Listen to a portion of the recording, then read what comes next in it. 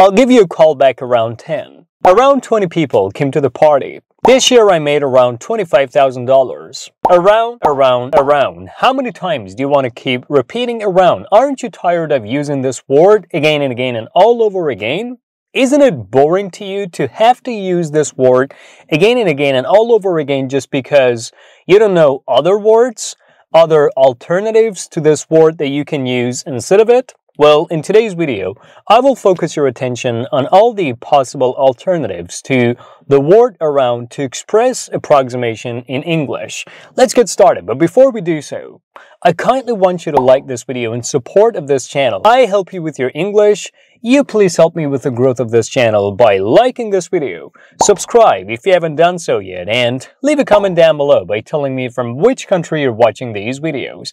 Now let's get started. The first alternative to around that we can use to express approximation is the word approximately. Approximately. The adverb approximately. Approximately. We can use approximately to say that close to a number is true. We're not talking about an exact number or figure. We're talking about a number which is close to the one that we're talking about. Maybe less, maybe more, maybe higher or lower. So we can use the word approximately. An example. The journey took approximately 3 hours. The journey took approximately 3 hours. The journey took approximately 3 hours, which means the journey took around 3 hours. Or the length of the journey was around 3 hours. Instead of repeating around, we're using approximately. Now let's move on to the next word that you can use instead of using the word approximately, which is roughly. Roughly. Roughly. So we can use roughly to express approximation, to say that around a certain number or around a certain amount is what we're talking about. An example. The car costs roughly $20,000. The car costs roughly $20,000. The car costs roughly $20,000, which means the car costs approximately $20,000. So instead of repeating around, we're using roughly, and also we can use approximately. So the car costs roughly $20,000, which means the car costs around or approximately $20,000. Now let me focus your attention on the next alternative to around that you can use instead of repeating this word in a boring way, which is by using the word nearly. Nearly. Nearly. So we can use nearly with the same meaning as around, approximately or roughly to express approximation. To talk about a number or a figure which is not exact, which is not precise or accurate, which is slightly more or less than the number we're talking about. An example. It's nearly 5 o'clock. It's nearly 5 o'clock. It's nearly 5 o'clock, which means it's around 5 o'clock. It's roughly 5 o'clock. It's approximately 5 o'clock. The next word is almost. Almost. We can use almost to express approximation in the same way as around, approximately, roughly, or nearly. The project is almost done. The project is almost done, which means the project is approximately done. The project is roughly done. The project is nearly done. The next word that you will be learning is most probably what you have heard nothing of before, which is circa. Circa. Circa.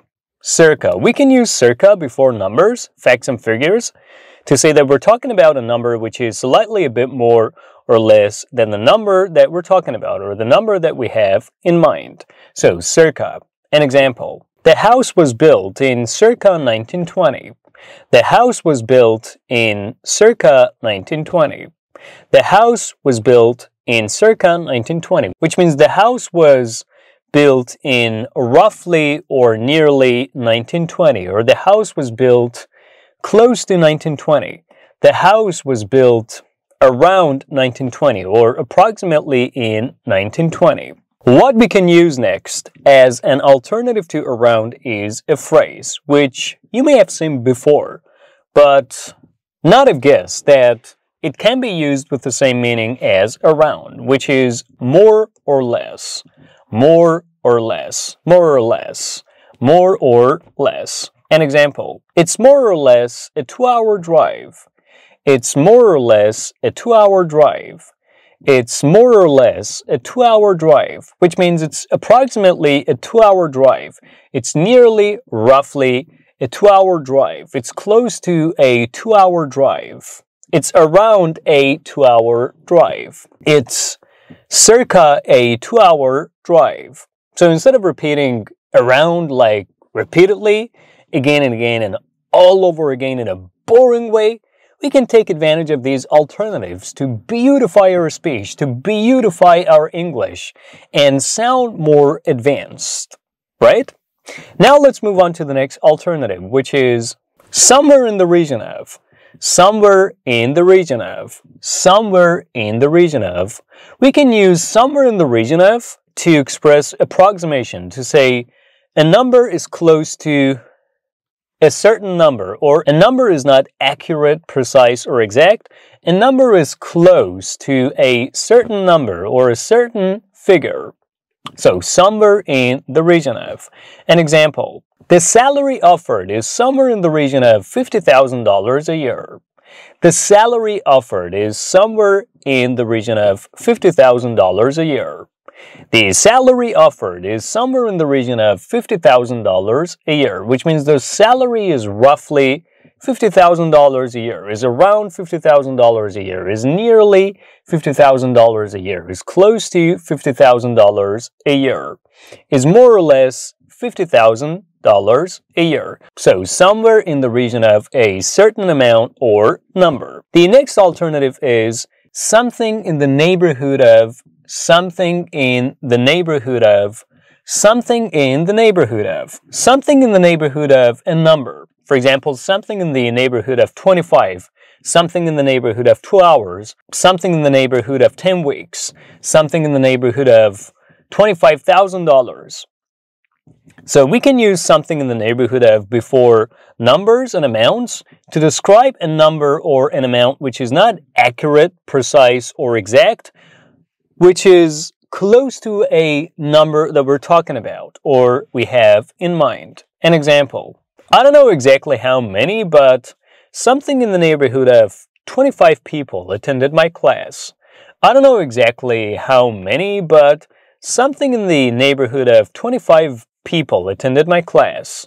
I don't know exactly how many, but something in the neighborhood of 25 people attended my class, which means I don't know exactly how many, but roughly, nearly, or around, or more or less 25 people attended my class. The next phrase that you can use to beautify your speech in order to express approximation is somewhere around. Somewhere around. Instead of using around alone on its own, you can add somewhere to this word. You can attach somewhere before it. When somewhere precedes around, it makes it more beautiful, right? Doesn't it? Somewhere around a number means approximately a number, roughly or nearly a certain number. An example, there were somewhere around 30 guests at the party. There were somewhere around 30 guests at the party.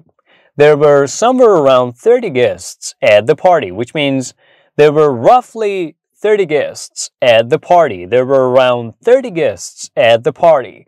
Or there were somewhere in the region of, or something in the neighborhood of, or somewhere around 30 guests at the party. The next phrase that we can use to express approximation is give or take. Give or take. Give or take. We can use give or take to say a number is not exact, precise, or accurate, but close to the number we're talking about or have in mind. An example, it's about 300 kilometers, give or take. It's about 300 kilometers, give or take. It's about 300 kilometers, give or take, which means it's somewhere in the neighborhood of or somewhere in the region of 300 kilometers. It's roughly or approximately 300 kilometers. And the last phrase of today's video that you can use to express approximation is in the vicinity of. In the vicinity of. In the vicinity of. We can use in the vicinity of before numbers, facts, and figures to express approximation. similar to somewhere in the region of, or something in the neighborhood of, or somewhere around. An example: the house is located in the vicinity of 1,500 square feet. The house is located in the vicinity of 1,500 square feet. The house is located in the vicinity of 1,500 square feet. The house is located in the vicinity of 1,500 square feet, which means the house is located somewhere in the region of, or something in the neighborhood of 1,500 square feet. That's about all, guys. So in today's video, you learned all these beautiful expressions that you can use to express approximation.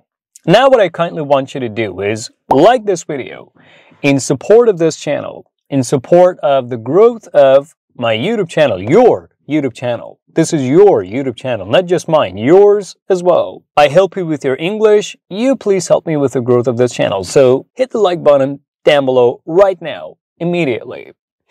Subscribe if you haven't done so yet, and leave a comment down below by telling me whether you like the videos or not, or what your opinion on the videos is. I'll be back soon.